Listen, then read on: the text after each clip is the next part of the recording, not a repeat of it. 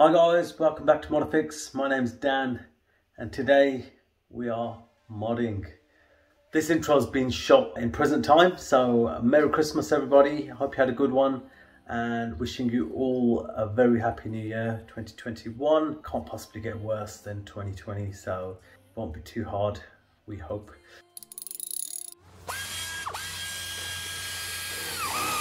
Yeah, in this video we're going to cover the cracked manifold, deal with that, and I'm fitting a brand new turbo actuator due to problems unforeseen, which I'll give you the detail on very shortly.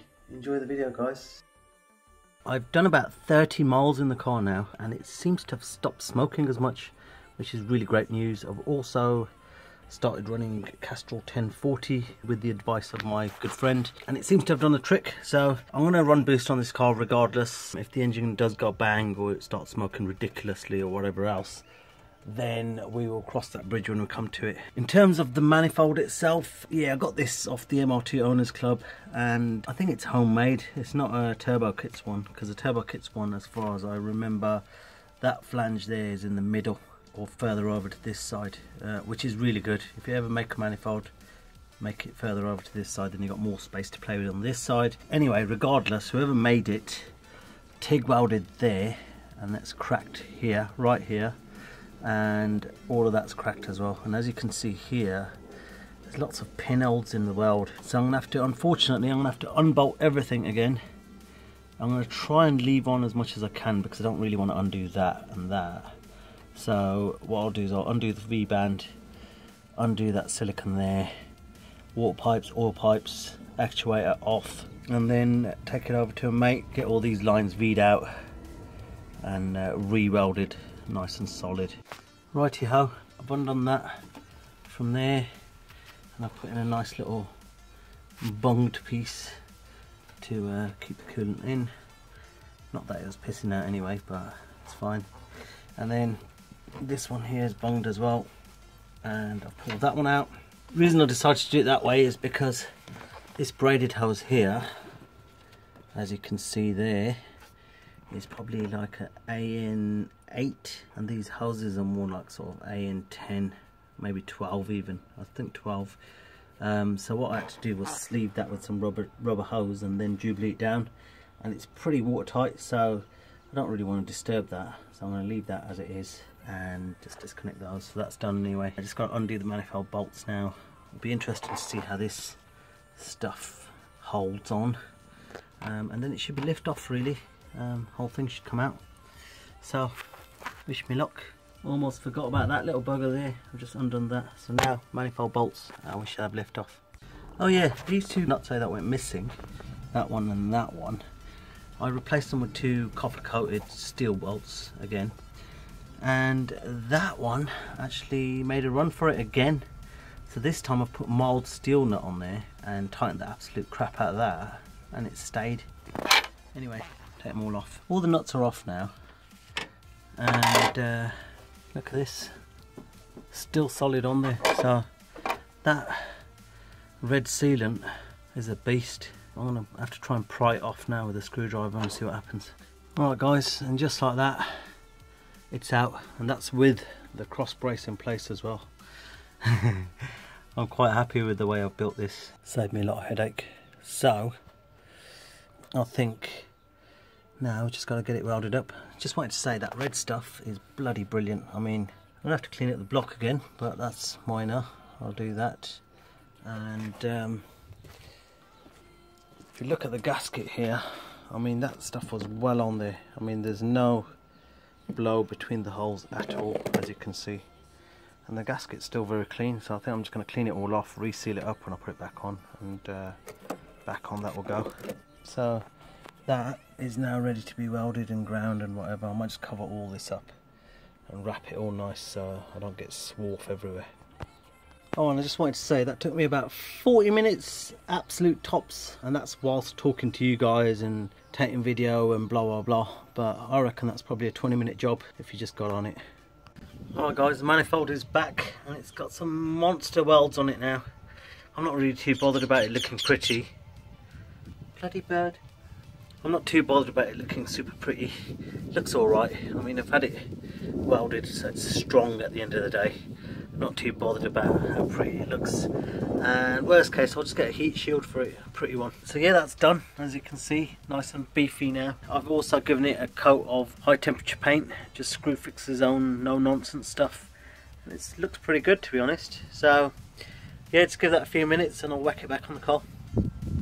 Whilst I got the actuator off, I wanted to actually test something, because I've heard on the grapevine that these max speeding rod actuators only really sort of open the penny at about 2 bar or something ridiculous like that. So I thought I'd test it, and the gauge is currently on, it's on about a bar, just under a bar. So let's see what that does to the actuator. Hardly. Now if I crank it up to 2 bar,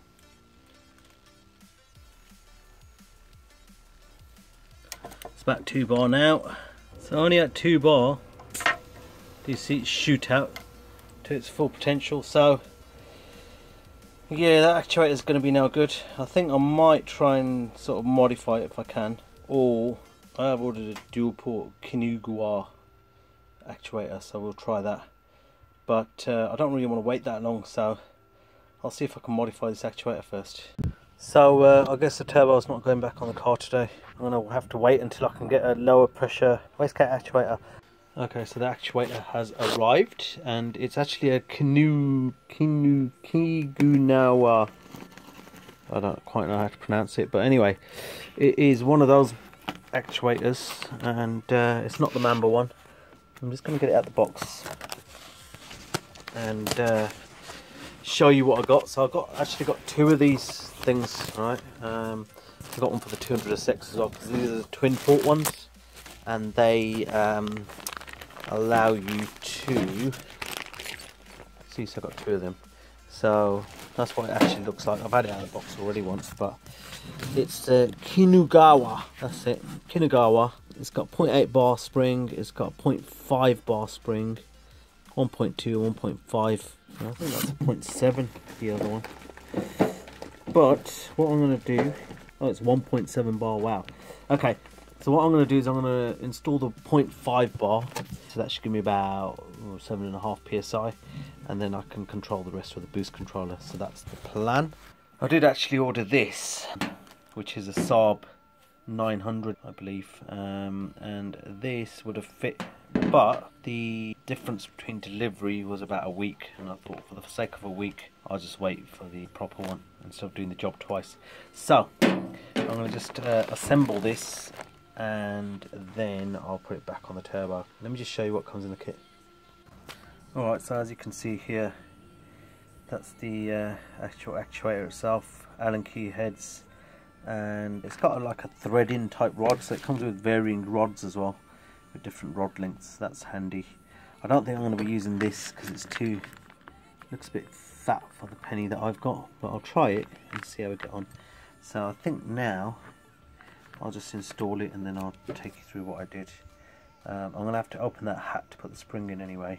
Alright guys, I thought I might as well show you it with it cracked open. I didn't actually expect there to be a spring inside, but the 1 bar spring is this one, was actually inside it, and that's coming out, and the 0.5 bar there will be going in. What I forgot to mention also about this Saab turbo actuator is that this one is also running about a bar, so it's not good for me. I just want to run about half bar and then control everything with the boost controller, and I'm only going to be running about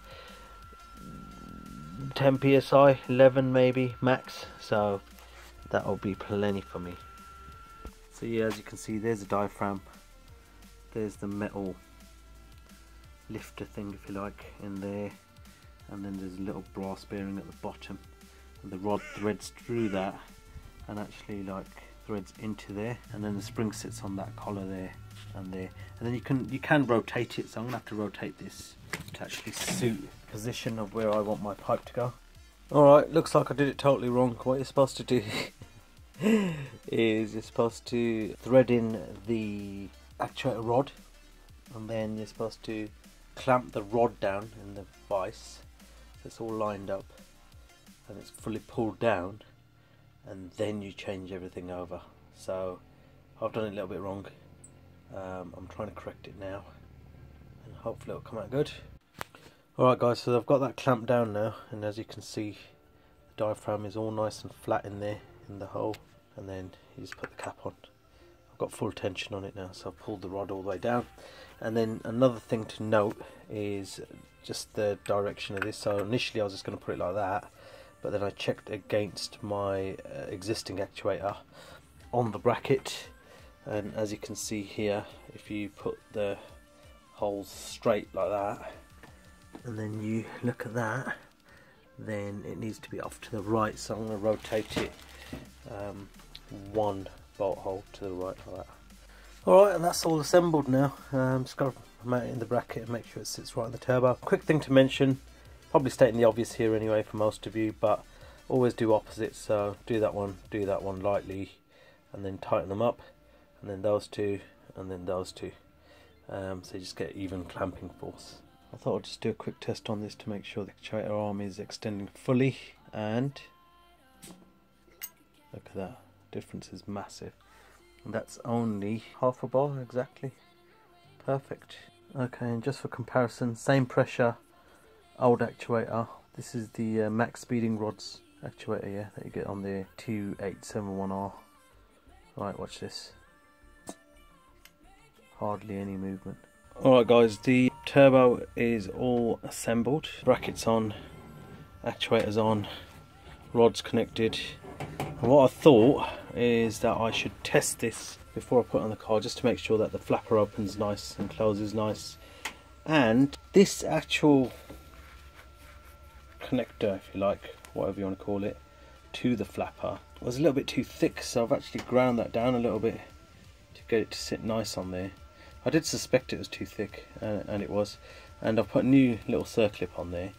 But if you watch this flapper open and close now, you will see that when it opens fully, there's a bit of a problem in that here there's a shoulder, right, and the same on the bottom, and that shoulder is actually hitting the penny. So I think I'm going to modify that and make it a little bit slanted that way, so it doesn't actually come in the way, because I'm finding that when the penny opens up totally, the flapper, then watch, a little bit of disturbance at the end. It slows down a little bit because it's trying to climb that ridge. So, modification time. Right, that has now been modified. So as you can see, it's done at a slant, so the penny can open fully. Let's see if it works, because that is actually going to cause boost creep, and to cut it off is going to save us a whole load of hassle. It's a shame that it's got a little bit of a hole, because it's actually met where the thread goes in, but it should be fine. I think it's plenty strong enough. The other side I've left as it's supposed to be anyway. Alright guys, as usual, this turned into a bit more work than originally anticipated, so I shaved out that little bit, and have a look. That's beautiful. Flies open now. Yeah, but we had another problem, which wasn't just that alone. Okay, so if you look in there, can you see the shiny bit? There's a bit of casting there in the actual turbo housing, which was actually kind of getting in the way of the penny opening and closing properly. Don't know why that is. It must be from factory. This is a genuine Garrett turbo, so it's something that might be worth checking if you're getting boost creep, just to hone that out a little bit and make sure it's smooth. But anyway, let me show you the operation now. See how that flies open now. See, before that bit of casting was sticking out and it was in the way, and now that works beautifully. That watery substance there is a bit of grease, a bit of bicycle chain grease that I put in there, just because it was all a bit dry in there. That'll burn off anyway, I know it will, but I just wanted to make sure opening and closing nice now, which it is, so perfect. Originally I used this Dremel type tool that I've got, but the bit just kept slipping in there and it was bloody crap. So what I did was I used the trusty old cordless drill, and I used this like sort of cone type sharpening bit, if you like, but it did the job for what I needed. Just goes to show you don't need any fancy tools. As long as you've got something that you can make work, do it. Alright guys, she's all back together now. This time I didn't use the gasket at all, I just used the sealant, and it seems to be alright. And what I've also done is I've wrapped this whole corner in anti-rattle tape so it doesn't rattle, of course. She's just back together now, so here we can move on to other things now, like injectors, management. But first we need to get the monitoring in, so the AFR gauge needs to go in, boost gauge, oil pressure gauge. I've left that loose. So yeah, oil pressure gauge, boost gauge, AFR gauge, and then ECU injectors, and whoosh, we'll be boosting.